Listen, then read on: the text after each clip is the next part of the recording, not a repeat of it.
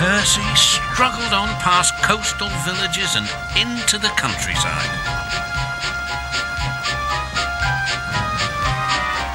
The river was rising fast. I wish I could see, complained Percy, as he battled against the rain. More trouble lay ahead.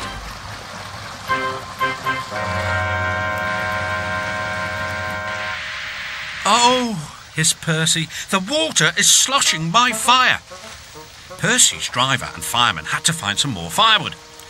I'll have some of your floorboards, please, said the fireman to the guard. I only swept the floor this morning, grumbled the guard, but he still helped. Soon, Percy's fire was burning well. He felt warm and comfortable again. Then, he saw Harold. Oh dear, thought Percy. Harold's come to laugh at me. Something thudded onto Percy's boiler. Ow! Exclaimed Percy. He needn't throw things. It's a parachute, laughed his driver. Harold's dropping hot drinks for us. Thank you, Harold, whistled Percy. Good to be of service, replied Harold, and he buzzed away.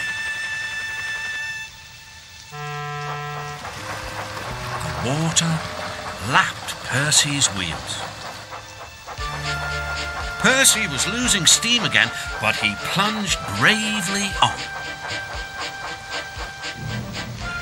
I promised, he panted, I promised. He made one more big effort, and at last, exhausted but triumphant, he brought the train home.